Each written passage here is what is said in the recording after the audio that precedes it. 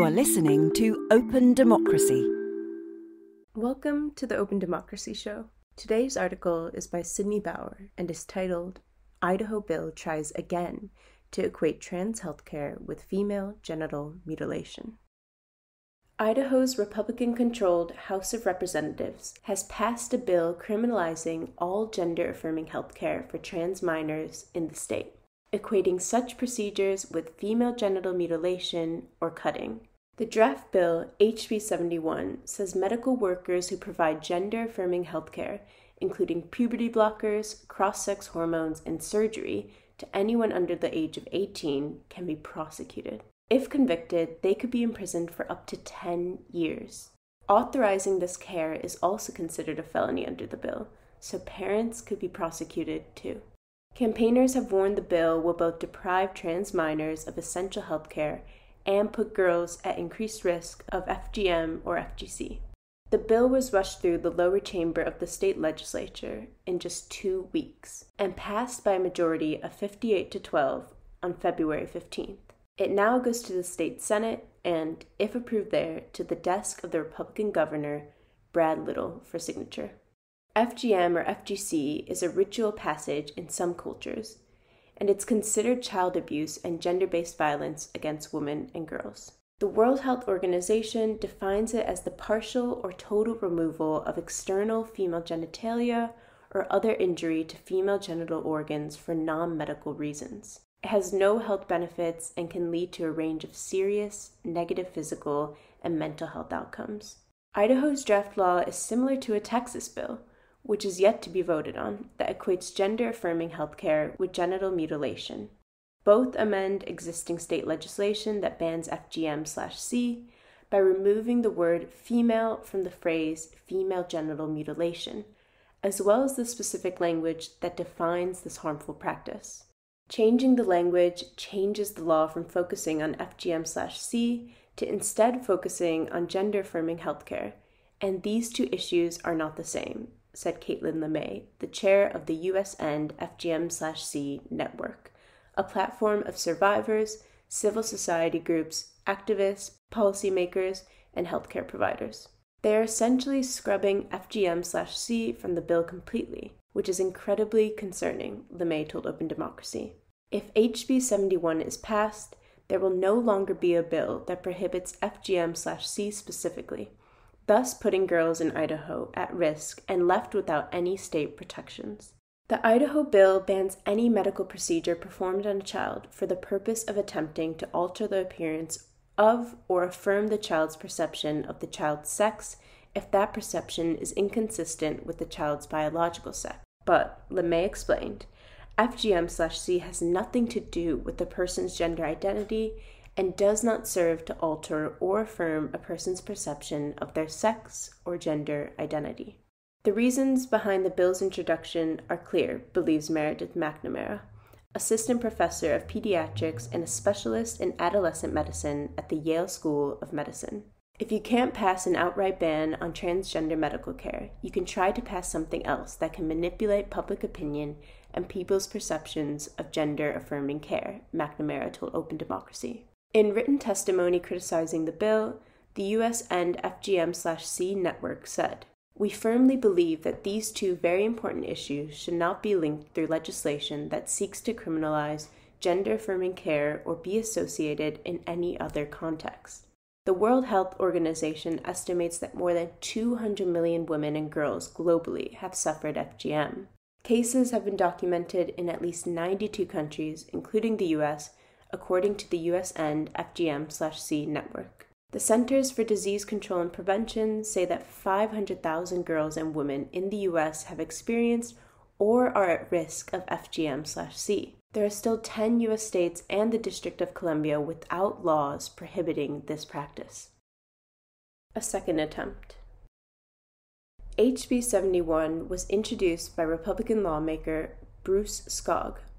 It's not the first time he has weaponized FGM/C in an attempt to ban healthcare for trans children and youth. He sponsored a similar bill last year, which was also passed by Idaho's House of Representatives, but failed in the Senate, when the Republican majority considered it harmful for parental rights. The 2022 bill included harsher penalties, up to life imprisonment, and also banned taking a child to another state to get treatments banned in Idaho. Skog refused to answer Open Democracy's questions on HB 71, saying he is not giving any interviews or media responses on this bill until it is well on the way through Senate.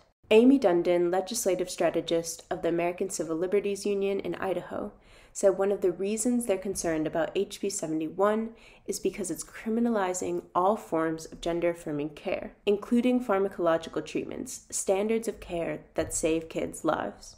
The bill is part of a broader effort, Dundon said, to restrict the rights of children to seek the medical care they need and to restrict the rights of parents to protect their own child and advocate for them. They added, "One of the reasons we're concerned with HB 71 is not only because of the name and what it's pointing to, but because it's criminalizing all forms of gender-affirming care." Dundon said it is not clear if the bill will pass Idaho's upper chamber, the Senate, because several new senators were elected in 2022, and it's not known how they will vote. But if it does pass, Dundon said the bill is unlikely to survive a legal challenge as it is unconstitutional. They explained that any potential court case would be a lengthy procedure that will inevitably cost the state and taxpayers money. Elsewhere in the U.S.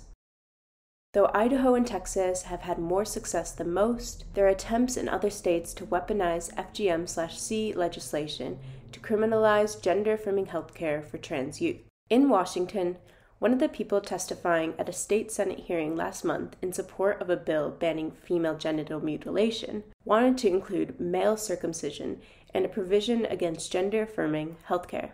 And a 2020 bill to ban FGM/C in Wyoming originally included a provision that equated sex reassignment surgery with female mutilation, which was ultimately removed. Republican authorities in Texas have repeatedly defined gender-affirming healthcare as genital mutilation and child abuse, and also tried to take legal action against parents and practitioners who engage in providing such care to trans children.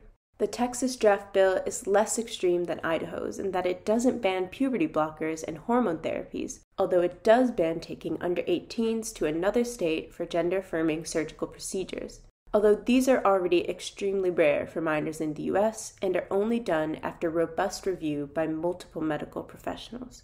Both bills, along with other state bills targeting gender-affirming care, include an exemption that allows surgery to be performed on intersex children without their consent. Most concerning to me, aside from the obvious barbarism, was that most FGM statutes include provisions that touch on interstate travel, said Corinne Green, policy and legislative strategist at Equality Federation, which advocates for LGBTIQ+ equal rights in the U.S. The Texas bill, by virtue of hitching a ride on it, was the first ever trans healthcare ban to go that far. The Idaho bill removed a similar clause, but Green said she's tracked 34 bills this year that have attached interstate travel bans to gender-affirming healthcare bans. Debunked statistics.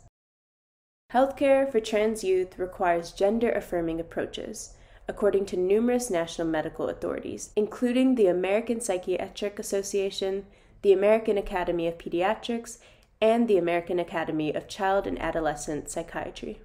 The Idaho bill quotes debunked statistics, pediatric specialists say, further fueling disinformation about trans identities and realities.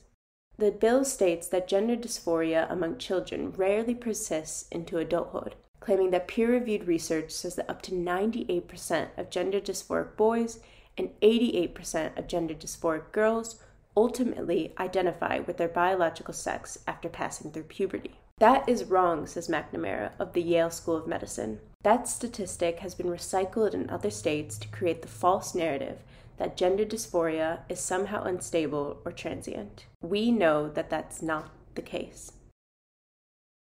Thanks for listening.